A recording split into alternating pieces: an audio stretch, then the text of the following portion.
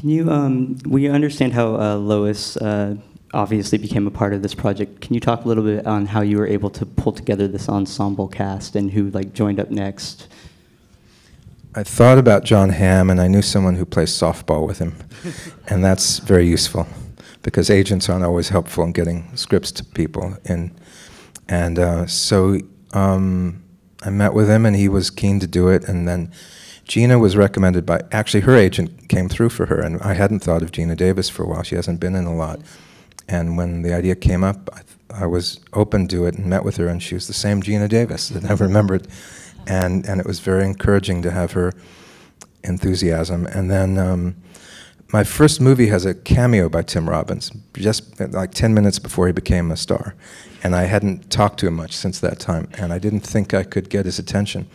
But he read it and leapt in, and it was very lucky. I hear he's very selective and busy doing theater. So, and the great thing about thinking of him and aligning him with Gina is that they go way back. They're great friends, or they have shared history, and they know each other like a married couple in a way. So they'd never been in a movie before together, but they shared a lot together. So that was how it all shaped up.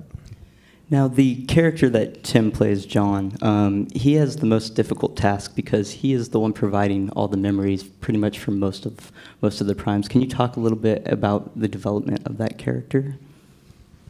Well, you're asking good questions because you know the background. The play, I didn't tamper with it much, but Lois's character is more or less intact from the play. I didn't change much with her, and I think this is the most developed character from the play.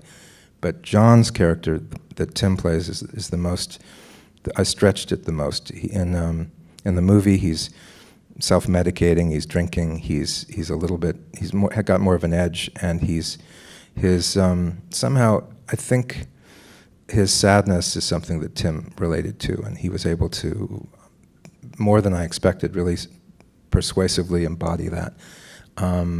So he's the one. He's the most human in a way. He doesn't cross over. He doesn't become this other thing.